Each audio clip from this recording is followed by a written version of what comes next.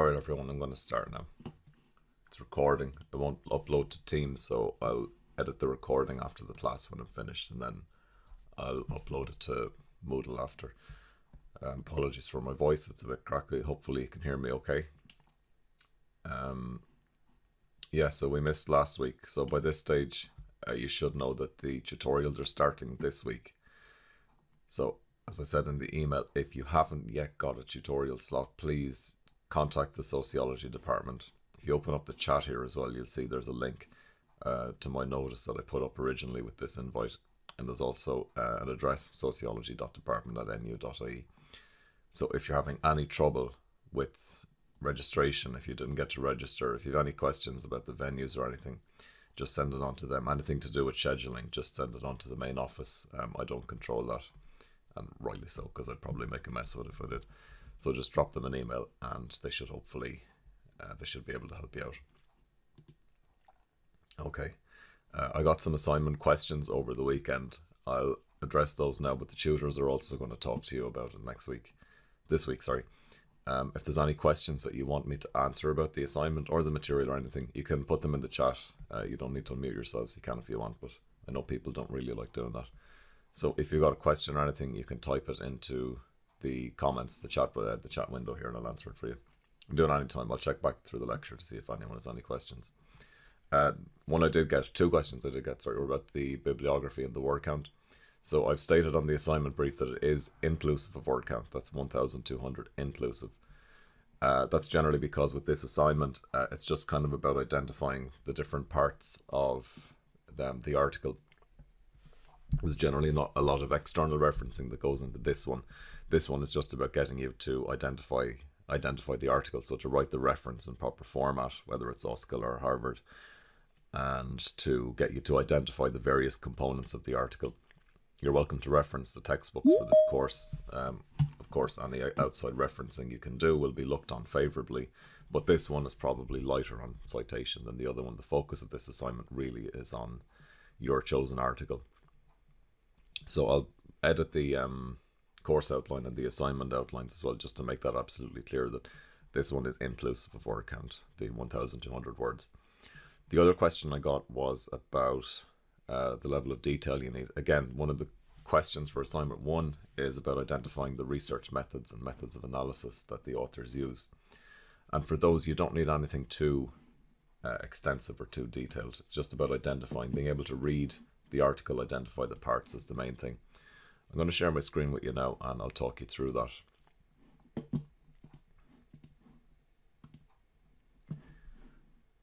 So I'm sharing my screen with you. You should be able to see a PowerPoint. If anyone could just type in the chat yes or okay if you can see the PowerPoint, then I can move on. Just let me know if you can see that, all right.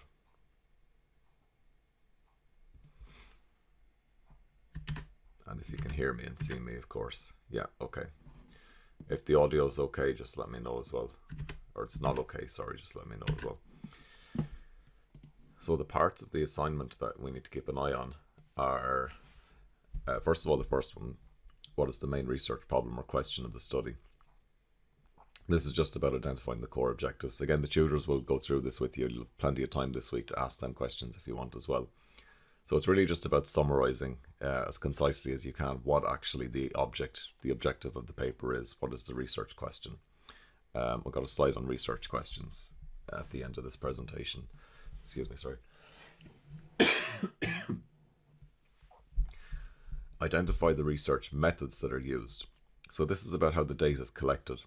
And we discussed in week 1 and in the video for last week, because we had no live class last week, I talked about how you might identify the orientation, whether it's qualitative or quantitative, based on how the data were collected. So if the authors used interviews, if they used surveys, some of them it'll be very obvious. They'll talk quite obviously about using or adopting statistical methodologies, or they'll say that they've interviewed a number of respondents. So this is about using what you know now about the general features of qualitative and quantitative to identify which method and which method type was used. How are the data sampled? We'll cover that today. What methods were used to analyze the data? Again, this is about identification. Papers can use different methods of analysis. Some of them can be quite complicated. So if the authors are using, let's say, regression analysis, you don't need to describe what that is. You don't need to go into detail about, you don't need to assess whether it's appropriate. We haven't done that yet, and we're not going to cover that in this course, really. So it's just about being able to find the relevant section where they discuss the analysis. It's about getting you to read it, really. So whether it's statistical analysis, whether it's secondary analysis, qualitative thematic analysis, whatever, identify the methods, and include a reference, let's say, to the paper. You quote it, obviously, when you do find it, and then quote the relevant place in the paper where it is, And the last one, really, of all those 4 questions, A, B, C, and D, those are the most straightforward in terms of identification. Question E is the important one. This is the one to really keep an eye on. Do you find the author's conclusions convincing, given their methods of sampling, data collection, and analysis? So what we talked about, or we'll talk about, what we mentioned briefly in the first part, second part, and we'll also talk about next week, is the question of validity. So do you find that the study design lends itself to, does it inspire confidence in you that the data collection was valid, the measures were valid? Again, that's kind of coming next week. Was the sample of adequate coverage and size? We'll know that by the end of today. Considering how the data was presented and discussed, are you satisfied that you've been given sufficient detail based on how they've described their methodology that allows you to answer that question? That allows you to assess the quality of the paper. These would include things like quality control over the data collection, the sampling, the analysis, the description, the level of detail at which they describe what they did, the replicability. Could you reproduce that study if you wanted? Did they design their own survey instruments? Is there evidence that they piloted them? Did they discuss the ethical implications? What concepts were explored in the study? So each of those papers will deal with different core concepts, things like power, gender, class, inequality, but also more like self-evident concepts, I suppose, like crime control, legality, and things like that. How did they explore those? So this question is about your assessment of the paper, your assessment of the quality of the paper, given how they've sampled the data, how they've collected the data, and how they've analysed it. I'll just check back to see if there's any questions. Okay, no questions in the chat at the moment. Sorry, Laura, here you've gone. How many references would be expected for this kind of assignment?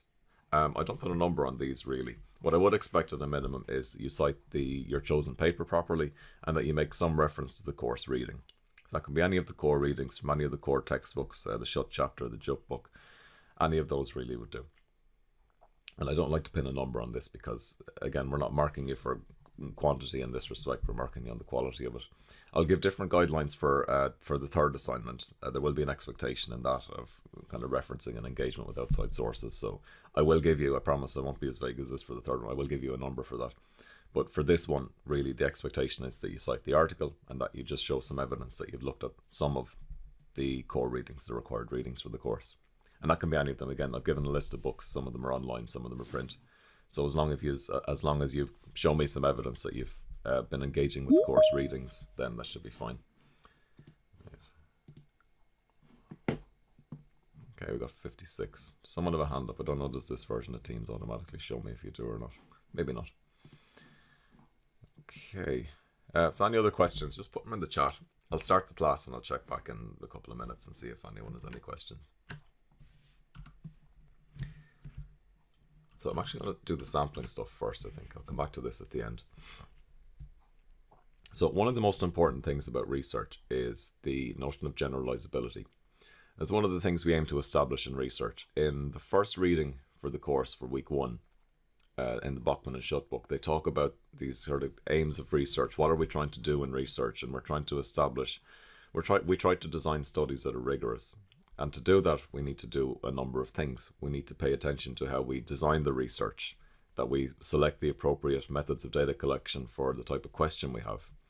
Next week, we'll see how when we study things, when we try and actually measure concepts in reality, and we try to measure something like fear of crime, like you look at in tutorial next week, we need to ensure the measures are valid, that they actually reflect the questions we ask, reflect the concepts that we want to study. Another important thing we're often trying to establish is what we refer to as generalizability. And there are 2 types of generalizability, generally speaking. There's sample and cross-population. So for any study, really for any study, we're faced with this sort of ever-present problem, which is that as much as we would like to interview everybody as many people as we possibly could. Resources, time, funding simply means that we don't have the time to do that. We don't have the resources to do that. So instead, in the social sciences and criminology, we work with samples. We take a subsample or a smaller subset of the group or the population that we're interested in, and we study them.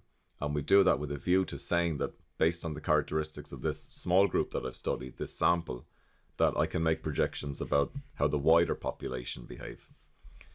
And again, this is really an ever-present phenomenon, especially in your third year dissertations. If you do go on to do them, those of you that do, you will come up against the issue of sampling. In a one-year project, you don't have the resources to interview everybody, so you have to take a smaller sample of maybe 8 to 10 people. If you're administering a survey, you might take a sample of 50 to 60 people. And that just means, and that's a resource issue, that's simply because we can never hope to possibly interview everybody that we wish. So sample generalizability is the question of whether the people that we have studied are generalizable to the wider population of interest. This is most obvious if we look at things like political opinion polls. So I mentioned in week 1 that every week, the various newspapers publish opinion polls on different issues, and these are usually conducted by companies like Red Sea, Ipsos, and places like that. And what they're trying to do there is to establish sample generalizability. They interview a small sample of 800 to 1200 people, and then they do some adjustments. They control who they sample, where they sample, the characteristics, and so on. And then they try to establish whether or if their sample is applicable or generalizable to the population of Ireland. In other words, when they publish their opinion polls, they're making claims about the population of Ireland, that public support for this political party is 20%, support for, or the approval rating of this politician is 50% or whatever. And that's a question of sample generalizability. They're projecting that from the subsample of Irish people to the population of Ireland. The other way in which we might want to establish generalizability is what we call cross-population generalizability. And this is a big issue for us in criminology because quite often a lot of the research that we draw on is not based on research done in Ireland. And you saw this in week 1 when we discussed questions of racial and ethnic discrimination. We discussed application of capital punishment. Obviously, we don't have capital punishment in Ireland. But other questions that we might look at will be things like the applicability of different branches of theory, like labelling theory, procedural justice theory. But also, as we'll see in a couple of weeks' time, if we look at something like the crime and justice surveys, crime and victimisation surveys that we look at in Britain and Scotland, let's say, sorry, England, Wales and Scotland. So England and Wales run their surveys together. Scotland does a separate one. And the question that we might ask there is, do those figures or are those findings on, let's say, the relationship between age and fear of crime? We know that older people tend to be more fearful of crime. People in rural areas tend to be more fearful of crime. If we're raising the question of cross-population generalizability, then we're asking the question, does that finding that we find for the people of England and Wales or the people of Scotland, does that also hold in the Irish case? Or could we say, based on Scottish data, that we would find the same age-related effect in Ireland, that older people would report higher levels of fear? Other ways or places that you'll find this question of cross-population generalizability are around things like social policy interventions. We have a lot of international evidence that shows things like if we increase public spending on, let's say, public healthcare or public treatment programs, that it reduces arrests or recidivism for drug-related offences. And we might often be reading this research or pilot research based out of countries like, let's say, Sweden or the United States. And then the question we often have to ask as researchers is, well, is there an element of cross-population generalizability here? Could we apply those findings? Or if we were to implement the same program in Ireland, would it be effective? Would the impact pathways be the same? And again, this is getting on to later in the course. In week 10, we'll look a little bit at evaluation research to see how that might work. Any other questions on the assignment? Nothing so far, okay. So before we consider, or before we talk about, I suppose, how we establish sampling, we need to understand a couple of basic concepts about working with samples. And the two key terms here really are sampling error and sampling variation. Whenever we work with a sample, we are going to introduce the possibility for these two sources of error.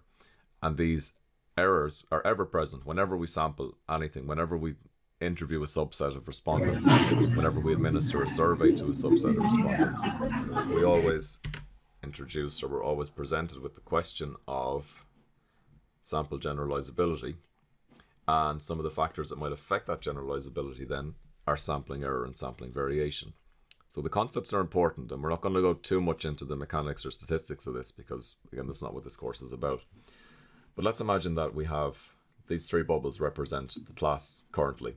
Let's imagine we have a class, I haven't counted this, whatever, how many individuals are in this. And let's say that we want to understand, or we want to measure what the average income, let's say the average annual income is for this group of people. One thing, and now before we do this exercise, let's assume that we know, let's assume in advance that we have interviewed every single one of these people. We've asked them only one question. We asked them, what's your average annual income? And we know that the true score, the true figure is 24,500. Now, in reality, this is typically unknown. If we want to measure fear of crime or experience of crime, we don't know what the population rate is, okay? Because we don't ask questions like that in the census. There's no population level survey. So whenever we try and measure something in the social sciences, we really don't know what the true population value is or what the true population level attitude is. So let's imagine this, and this is kind of an exercise in demonstrating how the phenomena of sampling error and sampling variation work. Let's imagine we take a sample of 6 people. Right, we take 6 people from this group, and we just administer that question to them. We ask, what's your average income? What's your income? What's yours, and so on. We take the average of this subsample, this 6. And in this first sample, we get a score of 25,000. Now let's put those people back in, right, replace them, and we redraw another random sample, these 6 people. Okay, different sample. We now ask them the same question, and this time we get an average of these 6 people of 23,000. And we do it again, return those people to the sampling frame, resample again at random, and this time we get a score for this group of 27,000. Now this shows us 2 things. First of all, if we know what the true population value is, then we know, or we see, that each of these scores produces a deviation. This one overestimates, this one underestimates, and this one overestimates. So you can see here that this one is out by about 500 euros. This one is under by 1,500. This one is over by 2,500. This is sampling error. This is the difference between the population value, the true population value, and what we observe in our sample. So for this group, the average is 24,500. For the subsample, it's 25,000. So we've got a sampling error of 500. Sampling variation then is the simple fact that as we resample, as we repeat this exercise for each of these different instances, sample 1, sample 2, sample 3, we're going to get a different score. So you see here that these vary. 25,000 is different to 23,000 is different to 27,000. And this is sampling variation. It means that when we take a sample, we get a score, but if we take another sample from that group, we get a different score, So sampling error and sampling variation simply means that inherently, whenever we work with samples, we introduce a degree of error. In this case, mean income comes with not just the difference between this population score and the sample score, but also the fact that every time we do this, we're going to get a different figure. Some will be over, some will be under. And the trick with a lot of statistical analysis is that we can actually use the known properties of this resampling phenomenon, the sampling error phenomena. We can apply some fairly simple mathematics, and we can get some pretty good approximations or estimates of what the true population value might, or at least where it might be likely to sit. Nonetheless, all we need to know, or all you need to understand from this, is that whenever we work with samples, there's a degree of error. And one of the ways we try and control for this is through our sampling strategy. It's by sampling carefully and making sure we've sampled the right people and that various groups are represented. So to give you an example of this in practice, in the last US presidential election, there was a very clear distinction or difference, at least at most points in the race between, and this is just the presidential election, between Trump and Biden. So on the top, we've got Biden's score. This is in time series from April 2020 all the way down to October 2020. We've got Biden up here on the top, the triangles, and Trump with the circles.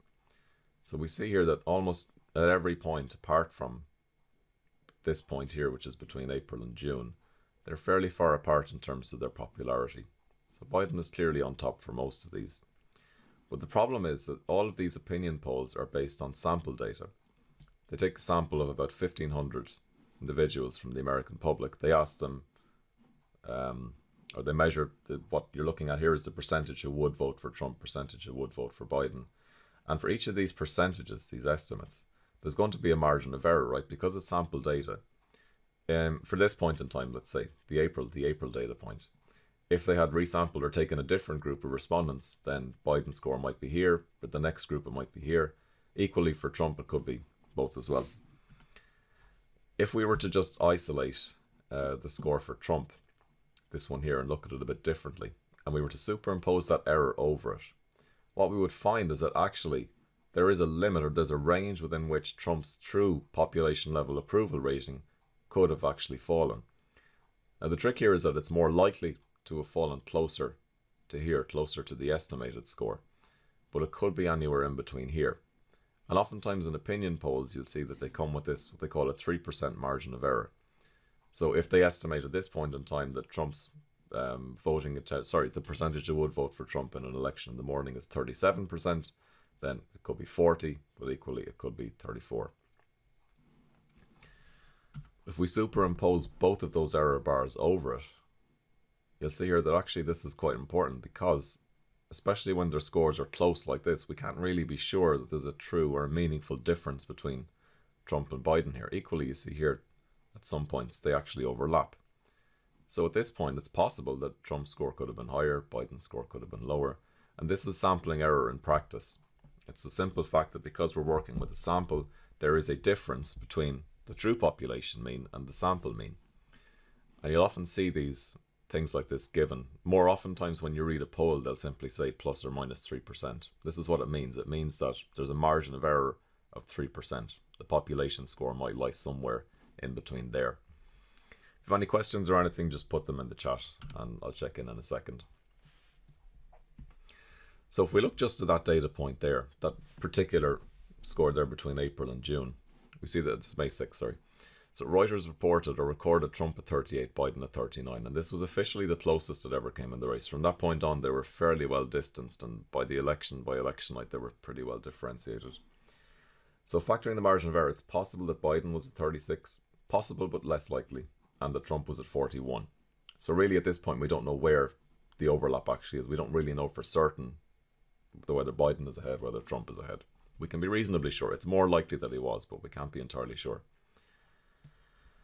If we look at, or if we go back to the previous election then before this one in 2016, this was an interesting one in many respects because the predictions were solidly in favor of Hillary Clinton winning the election for a very, very long time. In fact, if we just take it from June to mid-November, you can see here that barring this sort of little blip here in the July-August interval, they were actually quite well differentiated, especially in October. And this was a problem. This was really an issue for lots of polling agencies because so many of them got it so wrong. And these are all the different polls that were produced and the dates on which they were produced. There's, you probably recognize a lot of these sources. There's New York Times, there's Fox. And for every single one of these, apart from the IBD one, they have Clinton with a fairly clear lead. And that lead varies anywhere between 2 to 6. That's percentage points. So for this one here, let's say Fox News have Clinton on 48, Trump on 44. The only one that measures Trump as ahead is a margin of 2, with 43 and 41. And there was a sense from this, of course, that after the election occurred, that something went really, really wrong. That actually this is a really clear demonstration for the first time that maybe some of the polling methodologies might not be all they were supposed to be. And now one of the factors behind this, of course, was that a lot of these polling agencies, in the past, they would have used something like random digit dialing. And what that meant was they would have dialed a random number, got to a household, they would have asked the question. And over time, as people began to adopt mobile phone technologies, they realized that this was becoming biased, because with mobile phone numbers, cell phone numbers unlisted, it meant that you were getting a biased sample. More likely people were going to have a landline, who were also more likely to be low-income households. But the opposite thing happened with the Clinton poll. That a lot of these opinion polls were issued online. They're also voluntary. They were sort of self-selecting in respects, in that we know those more likely to be spending more time online were also those who were slightly more highly educated, who had jobs that required them to be online anyway, so they were computer literate. So there was a bias, there was a class bias in this poll, and that consistently what they were doing was overestimating the Clinton vote share because the pollsters were simply reaching more affluent respondents. They weren't getting the low-income voters who turned out for Trump, and as a result, the final election score was actually very much in favour of Donald Trump, as we remember in, whenever it was, 2017. If we look at the total polling errors, if we think of this in terms of poll accuracy as well, there's another issue, which is that polls really don't become too accurate or too predictive until really closer to the election time. In fact, there's a huge variation in the margin of error. It's the mean absolute error simply means that they're out by, depending on where they fall, 4 points or 5 points, or up to, 5 points here and 3 points there. But it's only when we get to the election time, the date of the election, that they actually start to become a bit more accurate, where that margin of error drops to within about 1 to 2 points. So there's a time effect as well. So one of the big questions they asked was, why did we not see it coming, or why didn't we see Trump's victory coming? The answer is many people did, of course. I mean, those who were keeping an eye on the polling methodologies kind of had an inkling about it. Places like PEW, Political Economy Work Group, Research Group, sorry. But what they found afterwards was that, especially in the case of online polling, there was a massive selection bias. The sample was mainly self-selecting because it depended on access to IT, it depended on access to the internet, and it depended on access to mobile technology and computers. There was also a non-response bias. So these are important. I mean, who is more likely to answer a question, who's less likely to answer a question? We know that less educated voters are less likely to respond to polls or to answer poll questions. So that non-response bias compounds the bias that we find here through selection, that they're getting more educated respondents mainly who are more likely to vote for Clinton. Excuse me.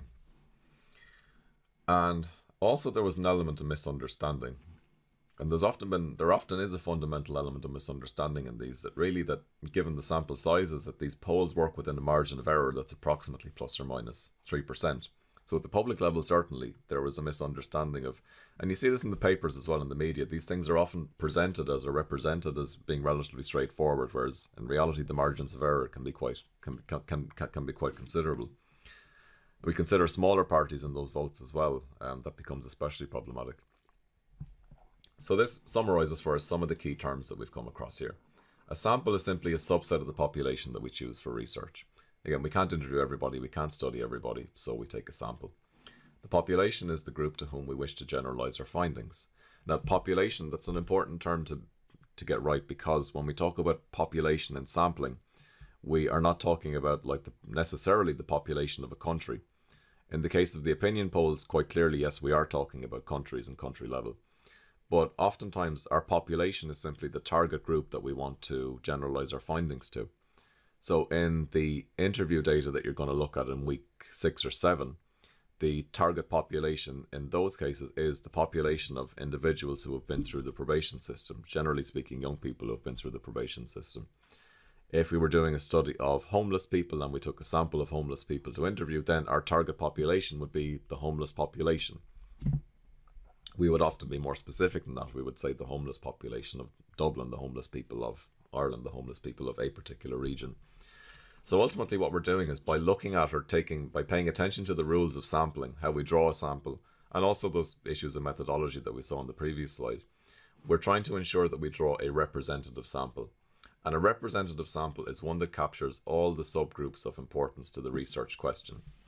If we go back to the previous example of the Clinton-Trump opinion polls, then we can see quite clearly that this sample is not representative, because it's not capturing all the subgroups of interest. The subgroups of interest here are voters or respondents of different social classes. We need high income, but we also need low income. And you can see if we don't do that, if we don't represent those subgroups, we get a biased sample. We get one that's not representative, and we can't really have any confidence in the findings. And this goes for anything. This goes for any piece of research we conduct in criminology that uses samples. We're always trying to ensure that our sample is representative. So how do we do that? We do that by paying attention to how the samples are selected. We pay attention to the subgroups, and we also pay attention to how respondents are selected in the first place, whether it's at random or whether it's through a process of onward referral, or whether we specifically seek them out. The first type of sampling that we'll look at is what we call probability sampling. And this is often used in quantitative research, most often used in quantitative research.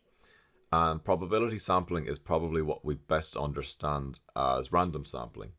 And randomization is an important assumption of many statistical tests and procedures. If we want to analyze something using a particular set of statistical techniques, oftentimes one of the assumptions and one of the requirements of using those methods is that our sample be drawn at random, that we have a random or truly random sample. Now, in reality, that's the vast majority of time, certainly in criminology and sociology, that's not the case. Either we can't ensure randomization or we don't. With large-scale survey data, secondary survey data, it is the case. But there's a lot of instances where we might not necessarily be able to ensure randomization. And probability sampling is a sampling technique where the probability of selection for each subject is known. We'll contrast this in a moment with non-probability sampling, which is used in qualitative research. So the simplest way, the easiest way to remember these is probability sampling, quantitative research, non-probability sampling, qualitative research. It's a big generalization. Again, there's overlap. You can use non-probability samples in quantitative, but let's keep things simple for the moment. So how probability sampling works is it typically employs a sampling frame. And a sampling frame is a list of all the respondents or all the individuals that we could study or we could research. In the past, we would have used things like electoral registers,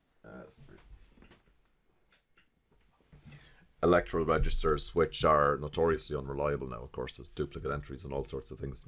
We would have used phone records, but they're less reliable now that people have switched from landlines to mobile phones. Or if we were looking at an organization or a company, we might use employee lists. If you were doing a study of social workers, maybe you might be able to get a list of registered practitioners. Or if you were doing a study of a particular organization, like say a factory or an industry, maybe it's possible to get a list of employees. And the point is we can only employ probability sampling where we have this kind of exhaustive list, this sampling frame, because again, that's the only way to know the probability of selection. Why do we use these? We use them for large n. So in notation, we often use this n, lowercase n, to refer to sample, and an uppercase n to refer to population. So large n samples are large, those with large numbers of people in them. What constitutes a large sample? There's no threshold really. Small samples, you're talking about 50, although some statistical techniques can accommodate somewhat smaller samples and very small samples in some cases. Large-scale representative samples in public surveys, you're usually talking about 1,500 to 2,500. The EU Silk has about 1,850 households in it, and about, I'm probably going to get this wrong, I think it's 10,000 individuals. And that's the Survey of Income and Living Conditions, nationally representative sample, and so on. Excuse me, sorry about the coughing. So we use these where generalizability is a goal. Now, at the start, I mentioned generalizability is always a goal. So is there an instance where we might not be looking for general? Not really, but there are cases where we relax the assumption of generalizability a bit, or relax the requirement. So these are samples where we have a few things that we need. We need, first of all, a large sample. We need it to be generalizable. We have a clearly identifiable population, and quite often it's used in quantitative research. Most large-scale social surveys, crime and justice, crime and victimization surveys, will use some variant of probability sampling. There's a few types, and these are discussed in the readings. You can get into the readings yourself to check these through, and the tutors again will be available to talk to you about this. Simple random samples are where we just, quite simply as it sounds, we use random number generation, or we pick a number of individuals at random with no other criteria other than that. We don't introduce any controls or subgroups. Systematic random sampling is kind of the same. We just have a specific number in mind. If we have 1,000 individuals, we need a sample of 200. Then we pick, a random number, and we introduce a skip pattern, and we select on that basis. The ones that are important, I think the main ones, the more common ones, are stratified sampling and multi-stage cluster sampling. The multi-stage cluster sample is the one that will be used most commonly in large public surveys, like the crime and justice surveys we'll look at next week and the week after. Stratified samples are used where we want to address this problem of subgroup representation. This idea that we might possibly miss an important subgroup if we don't introduce an element of over or under selection. And guys, if you wouldn't mind, could you just mute yourselves? unless you want to ask a question. There's just a little bit of chat coming through. Not chat, sorry, just a little bit of background noise coming through. So stratification is used where we might have this case where there is likely to be a subgroup in there somewhere that we need to control for or keep an eye on. What we do is we introduce a strata. We introduce different layers.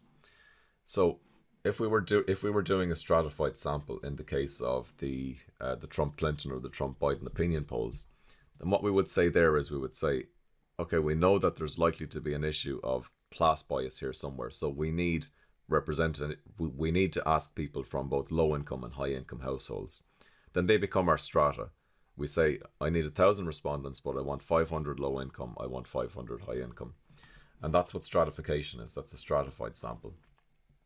So now what happens is, again, if we were just to take a simple random sample out of those 1,000, we could end up with 900 low income or high income households, and we could end with 100 of the other or the opposite. The point is there, if we don't introduce any strata, we could end up with very, very small numbers somewhere of a group that we really want to study or look at. So stratified sampling, and again, stratified samples can include many, many different layers. The most common one is gender. You want to interview people of various genders, so you introduce a quota for that, and you say, you introduce a strata for that, sorry. So I want to include people of these genders, I want to include people of these classes. Where it's also used would be things like where you want to compare against, or where you want to look at the attitudes or the characteristics of people who are not widely represented in the population.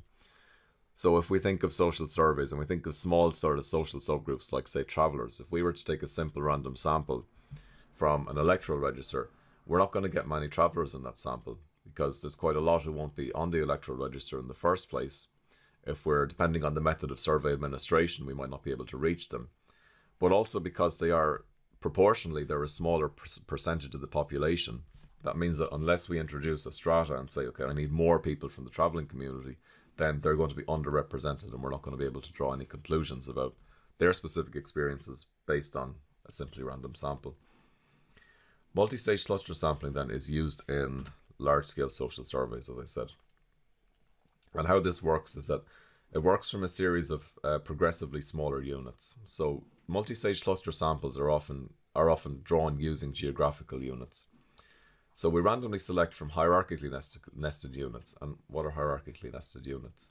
If you look at the division of Ireland, Ireland is divided in many, many different ways. We've got provinces, counties, baronies, townlands, small areas, EDs, local authority areas.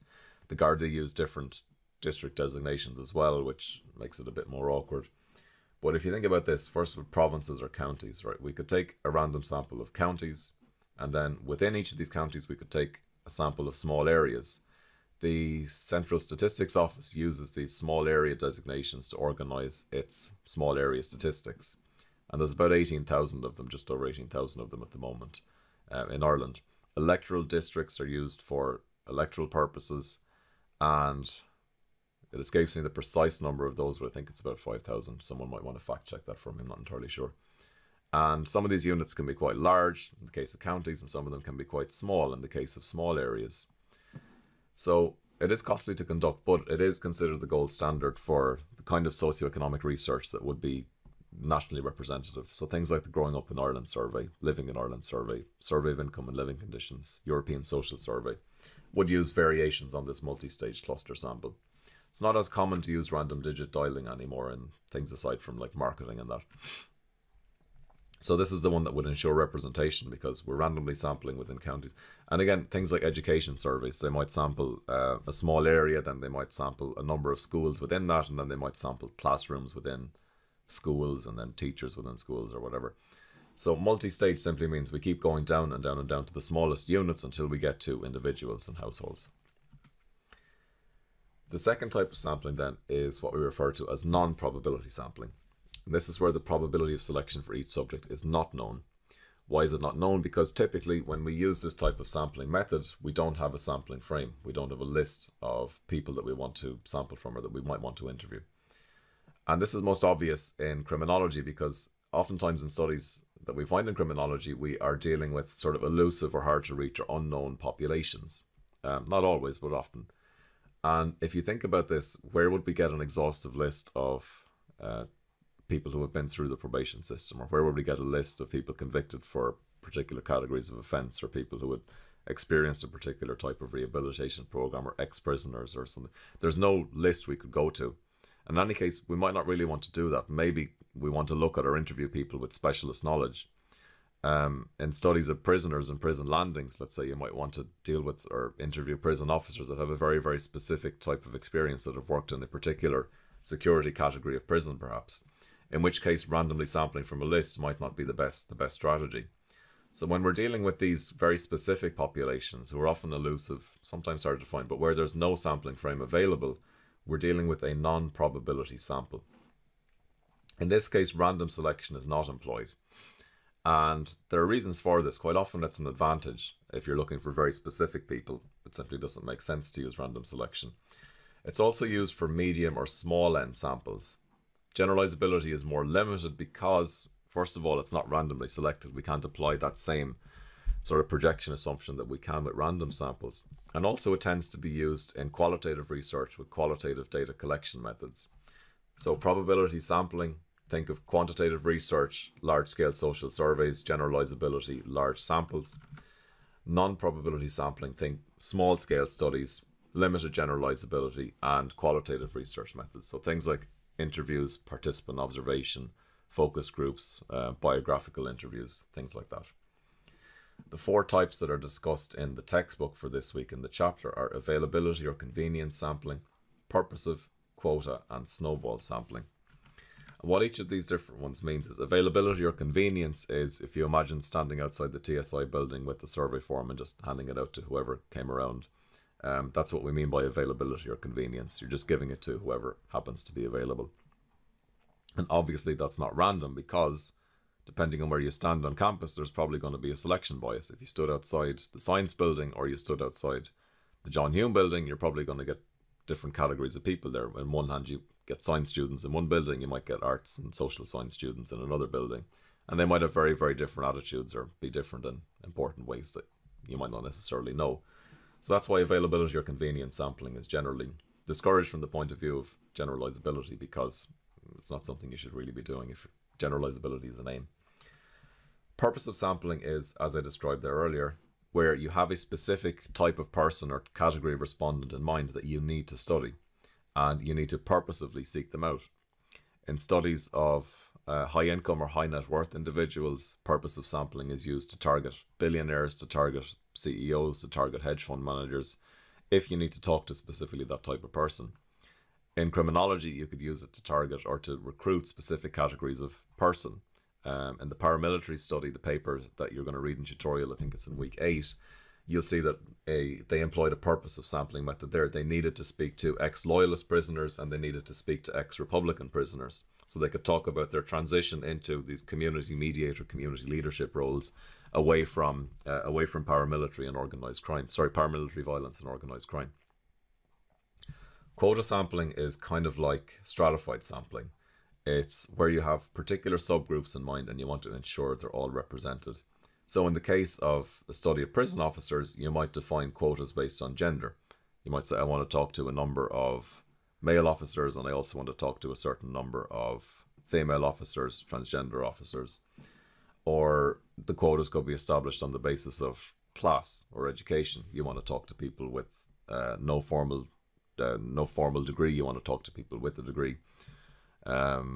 Race and ethnicity are also common quotas and strata use. Ethnicity, example in the case of travellers.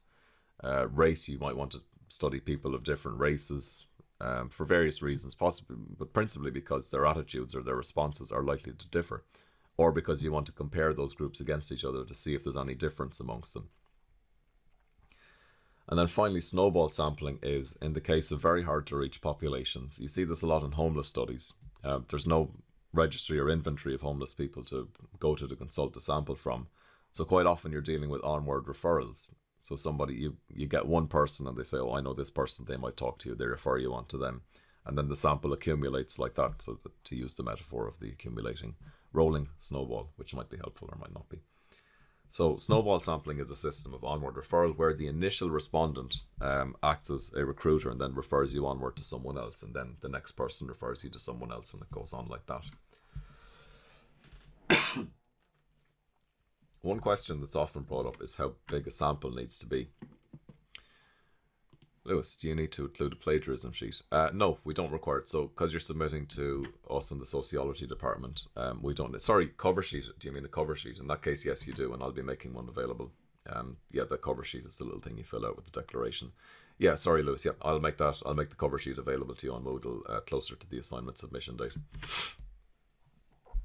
So, one question or one comment that I often get in assignments is, if there's a question in there about how to improve the quality of a study, people often say, "Oh well, you could just add more people. You could make the sample a bit bigger."